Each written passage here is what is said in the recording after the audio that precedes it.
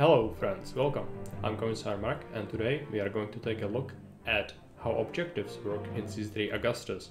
This is going to be essential information in order for you to properly handle the new CS3 Reconquered campaign, as well as most of the recent custom maps that are made for Augustus with Augustus specific features, which now allow objectives which unlock or lock specific buildings, unlock new local resources to be produced, or various things of this nature. The limitless options provided by this new mechanic is going to allow custom maps to go one step beyond and truly tailor the experience to what the map makers want, bringing the map making into a completely new age with CS3. Something to note is that this topic is too expansive to go into right now, so we'll be doing a tutorial for map making as a separate video. But I'm here today with you in order to explain how these objectives work for you as a player, not as a map maker, so that you can understand and comprehend how these things work in game. Since it's completely new, a lot of people might suffer from confusion if they never handled something like this before. Other thing we'll touch upon today is debugging events. This could happen on any custom map or even in the campaign. We made sure it's tested properly, but there could still be some bugs related to either your Augustus version, or even there could be a mistake left somewhere which didn't get discovered by any testers, which means that I'll tell you what to do if it happens that your map is bugged. For example, you fulfill an objective, you get the message that something should have happened, but it does not happen in reality. Rather than trying to solve it with sending the file to me, which is an option, but if you want to solve it yourself, I'll show you how to do it.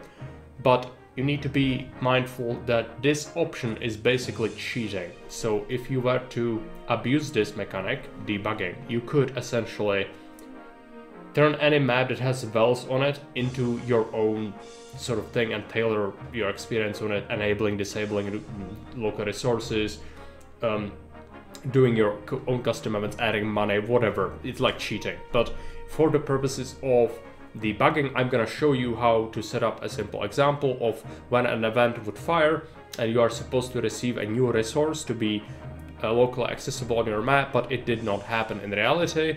With the debug event, I'm gonna show you how to make it enabled properly, and then you can continue playing. Of course, if you do this, don't forget to let me know that you discovered this bug, but this will allow you to actually continue with your run without interruptions.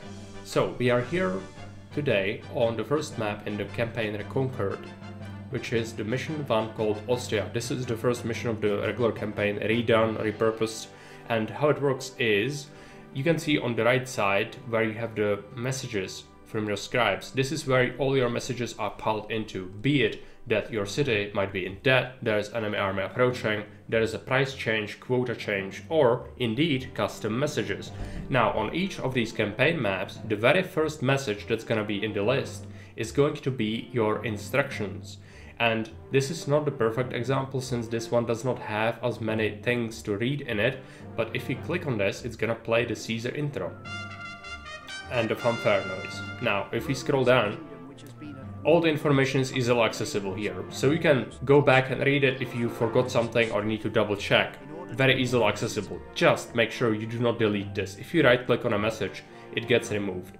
It is a good idea if you want to keep it smooth and clean to remove some of the redundant messages later that you get further along the line, but you should always keep the main instructions message intact so you can consult it in terms of what you need to achieve. It will always state your goals, same as additional objectives. In this case, we got an additional objective, which is Rome encourages immigration, and that is our first objective, which is to achieve 200 population. And so with these objectives, this is a custom message, but it actually tells you on the very bottom what are you tasked with doing.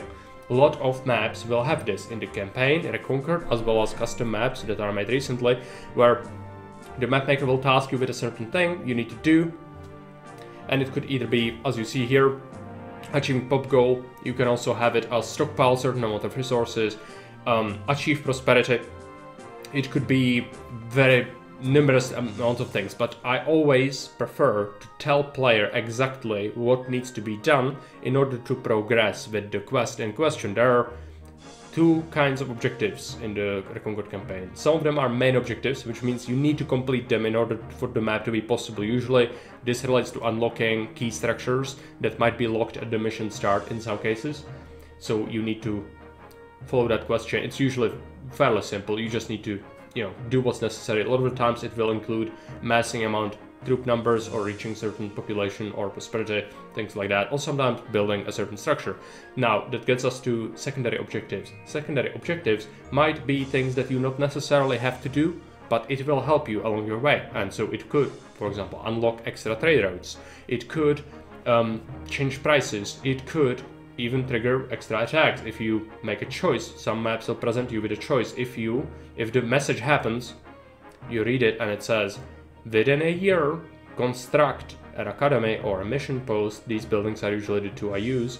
This is a choice. If you do it within that 1 year, it's gonna activate the choice, which is, that you will have to choose from. Either the mission's gonna become more militarily hard or economically hard. And so you choose. Either you build it or you don't. And then after a year, this choice is just settled. You cannot no longer, even if you build that academy later, it's not gonna trigger this.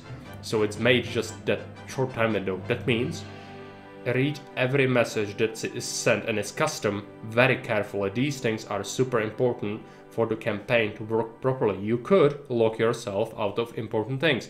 It's not necessarily gonna destroy the city or prevent you from winning the map, but it will be annoying if you know that you could have maybe done something a little bit different.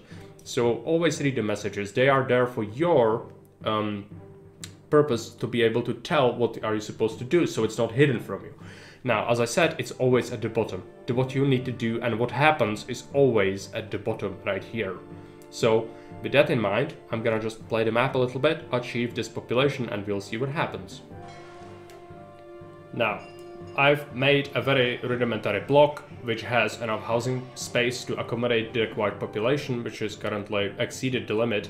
Now, we still didn't get the objective to be triggered.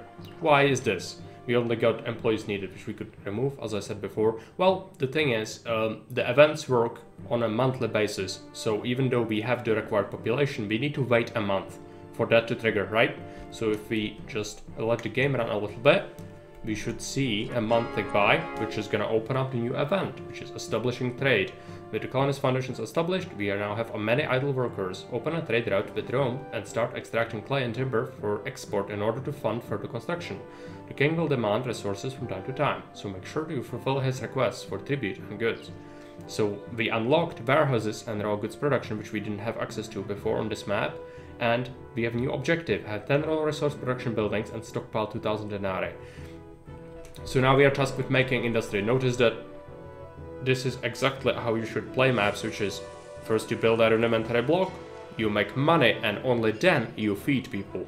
Unless you really want to rush military, and that's not really the case on most maps. But this is usually how it goes, because the vanilla game goes the other way around, where Caesar tells you you should feed people before you make money, which leads to bankruptcy a lot of the time. So, just small little things, but this all helps in terms of progression, and now we get unlocked raw materials. So even in the first mission, we get farming, we get raw resource extraction, we get all these things. These missions get progressively more complex as you play the campaign. For now, in the first mission and second mission, they are very rudimentary. It is still the tutorial. It will still tell you about these things.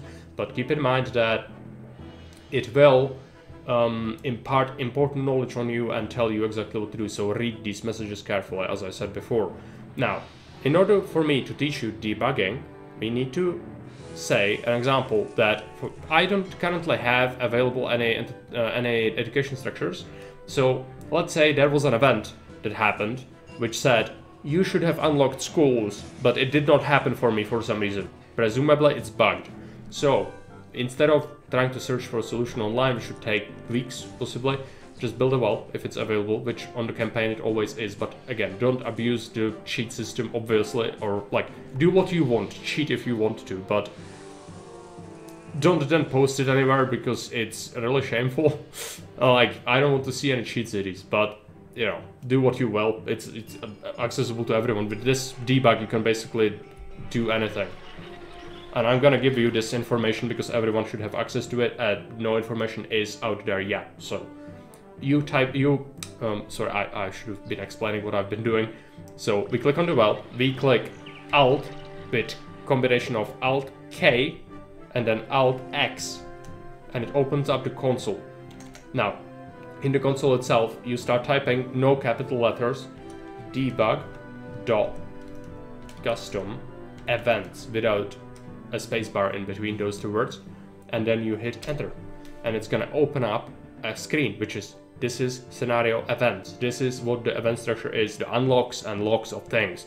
And if you want to, for example, just fix the fact we didn't get the school, we go into here, click new event, which is gonna add one down here. You see that it has no conditions and no actions. I'm gonna go into detail of how to design events with a specific video because it requires XML file to do it properly with messages. But for now, this is just for debugging. So let's click on this.